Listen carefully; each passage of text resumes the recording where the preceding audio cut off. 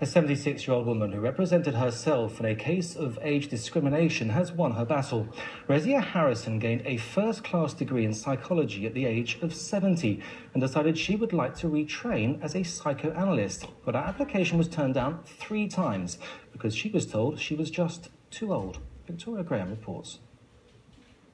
I was terribly upset. I don't think it's possible, really, for people who haven't been discriminated against, prejudiced against, to understand actually what it feels like. It's terribly annihilating. You feel really crushed.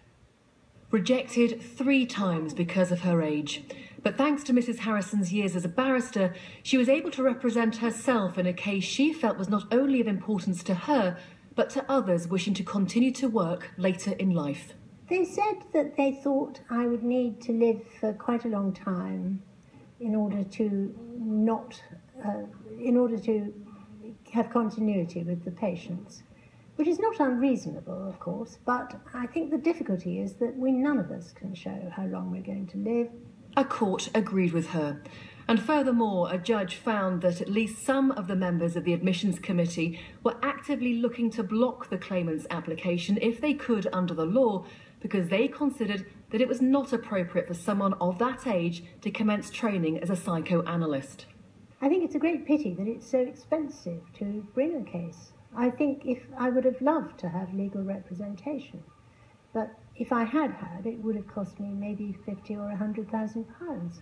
When I spoke to Mrs. Harrison this morning, I asked her what she wanted to come out of the remedial session taking place here at court in Holborn today, and she said she didn't want compensation. She just wanted to be accepted on the course by the institute which had rejected her so many times. We acknowledge the findings of the tribunal. We will obviously look at our procedures and review them in the light of these findings. We've also apologised to Mrs. Harrison. Despite that apology and £21,500 awarded in damages, Mrs. Harrison still wasn't allowed to enrol on the course. But she's currently training to become a psychoanalyst at the Tavistock and Portman. She'll be 80 when she completes it. I'm very surprised that the case has gone this far because the law is very clear about this. You can't discriminate against people on the basis of their age in education and training. But I think it's a really important result because what it says to people is you're never too old to take part in the education, the training that you want to take part in at any stage of life. So many older people are brainwashed into thinking they have to retire, have to sit and do their gardens. And gardens are lovely, but they're a spare time occupation. Rezia Harrison ending that report by Victoria Graham.